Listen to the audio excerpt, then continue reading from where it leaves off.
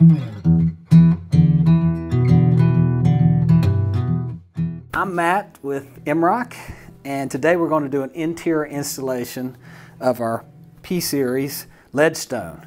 This particular color is called Roan. And we're doing an interior project. This substrate is a concrete wall, and we've already got our starter strip down, and a little bit of our stone is already installed.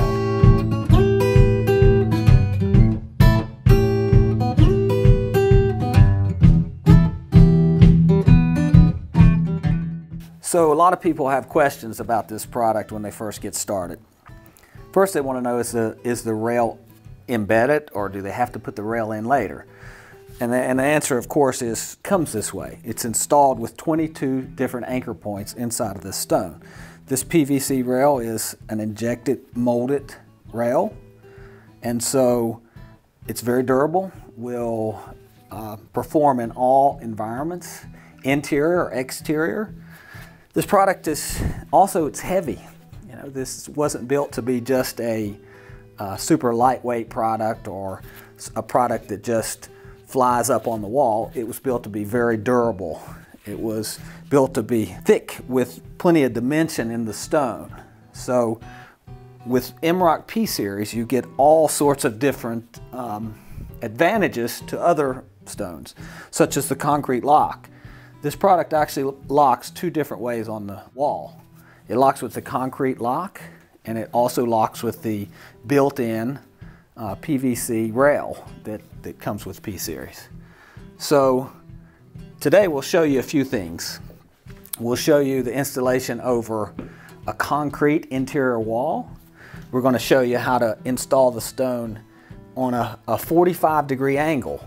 Actually rolls through, which makes the stone installation a little bit trickier to do, but we'll show you those things today as we do this interior install.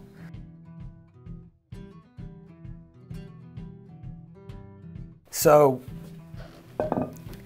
we've already installed our P-Series starter strip. This is something that's important, and it installs at the level the stone is going on. So for example, this stone is going floor level. The P-Series starter strip installs directly on the floor. And we'll show you a little bit later exactly how that P-Series starter strip works. But for right now, it's really simple. The bottom part of the rail on the back side of a P-Series flat stone locks into the P-Series starter strip. So it's pretty simple. You just slide the rail into the starter strip, and then you slide it into place. And that's it. Next step, we're going to put screws into the rail, and we're going to be sure to install the screws in the designated area. And if you need to know where the concrete anchors go, there's a line right here on the rail, and there's a little arrow that says anchors below this line. So there's also some little holes here, but sometimes people get a little confused and want to put it in this little slot here. That's not where the anchors go. You'll figure that out real quick after you install, and the next rail won't slide down in behind that rail. So it's not that big of a deal, but for now, make sure you put your concrete anchors into this hole below this line on the rail itself. So all we need to do is take a masonry bit, and we're going to drill right through the hole and into the concrete wall, and we're going to install a concrete anchor. If you were going over drywall and you needed to hit a stud, then you could pick a hole that actually hit the stud in the substrate itself behind a interior wall that wasn't concrete. So don't be too caught up in which hole you choose or where you put the anchor. It doesn't really matter. All right, so we'll put eye protection on and install this first concrete anchor. Pretty simple. We'll just change out into a 5/32 masonry bit. These concrete anchors will tell you what size drill bit you need. Most of them come with a drill bit.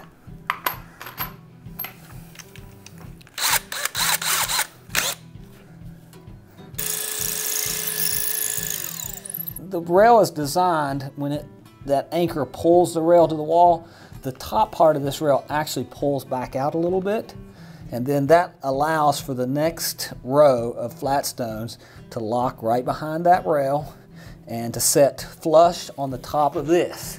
A mistake that a lot of people make when they install this is that they don't get the stone setting all the way down on this part of the stone. They'll leave a little gap, and that can throw each row off above that. So when you're installing this product, don't worry about the rails, don't worry about that where those rails are. Pay attention to this part of the stone. Keep that level and make sure the next row sets flush on that part of the stone. And that's it for this stone. We've got 2 concrete anchors. That's what we recommend that you put in with each stone. As you can see, we've already installed some stone on this wall. So what we want to do is we want to backtrack just a little bit to the left. We want to work our way out almost like a staircase. Usually it's best to start in a corner.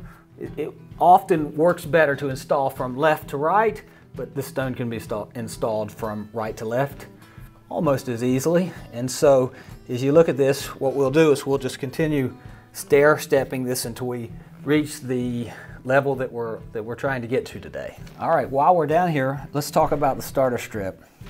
The installation of the starter strip is really simple. As you can see, it's got a couple of grooves here, and then it's got a notch where you put your concrete anchors, the same that you use in the flat stones that you're installing to the wall. This needs to be done first, and really simple. And when you think about starter strip, it just simply sets at the level that you want the stone to start on. So for an example, this stone is starting on the ground level of this project, and so that means that the starter strip would simply start on the very bottom, and then it would be attached with the same concrete anchors that we used in the stone.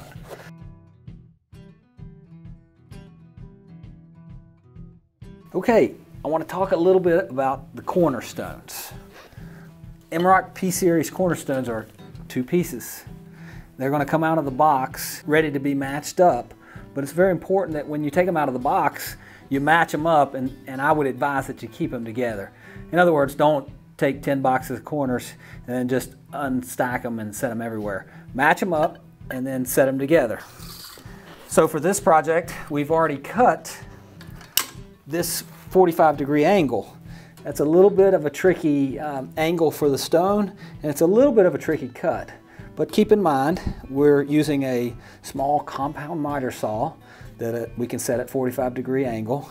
And if you look, all we've done with the cornerstones is we've cut short side of the stone 2 different angles to get our 45-degree. Now, a grinder is sometimes needed to maybe grind a little spot to make it fit a little bit better, but just put them up on the wall, work with them, and it's always simple enough to go back and take a grinder and cut a little place out so that it'll fit nice and snug. And the cornerstones install practically the same way as the flat stones. The rails are built in, they lock into the rails below them, just the way that the flat stones did. When we install this, we're going to make sure the rail gets locked behind the rail below. We're going to make sure that this gets seated to the stone row below, and then we're going to put it in place. We're going to slide that in like that. And then we're going to take the other cornerstone, and we're going to do the same thing. We're going to slide them into place. Make sure they're locked down, and that's it. Next, we'll use the same concrete anchors and install it the same way as we did the flats below. So we've installed our cornerstones, and we're moving on to another flat stone that will attach right against this stone here. No change. Everything installs the same as the stones below. It makes no difference whether you're installing against a cornerstone or flat stone. Concrete lock, concrete lock. We're going to use the rail, slide it in behind the rail that's on the wall. We'll feel that slide into place. We're going to slide it all the way over here against that stone. And we're going to make sure we're seated good against the bottom of this. And that's it.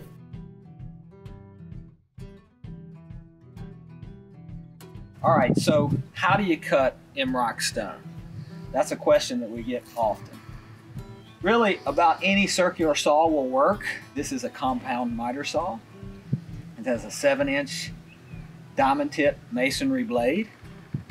That doesn't come with it, but they're in all home building supply stores. We've already measured this stone, and we're going to place it on the saw and make the cut.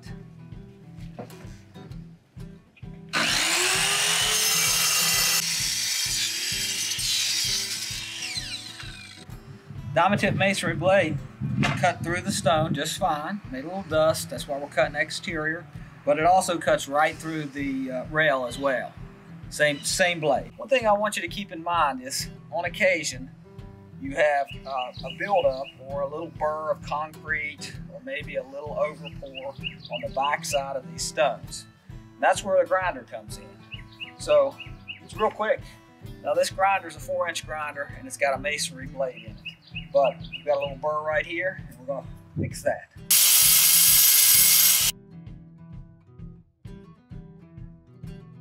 We've been at this project a couple of days, and as you can see, all of the P-Series stone is on the wall, and it looks great. And we're on to trimming this product out. That's a question that we get all the time. How do we trim P-Series out? Of course, MROC has a couple of options. Our chiseled top trims and our chiseled top seal are great options for this product. But for this project, being an interior application, we've decided to go with one of our newest products called M-Trim. So we'll show you a little bit how that works. This is how M-Trim goes up. You have a starting board. This product is 2.5 by 1.5, and it just gets anchored to the wall. As you can see, we've got anchors drilled through the board here, and it's a good solid base attached to the substrate here. Now M-Trim will come with 3 components: starting board, front trim, and top trim. And these components are going to go up real simple. Anchor the starting board. This trim will go into that starting board first, like that. And then your top trim will just sit right on top of that, like that.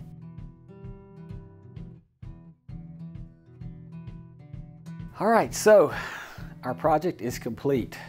We've got our P-Series up, got our M-Trim up, and this project turned out beautiful. So now, if you're ready to buy some MROC products, go to mrocstone.com or any major building supply company.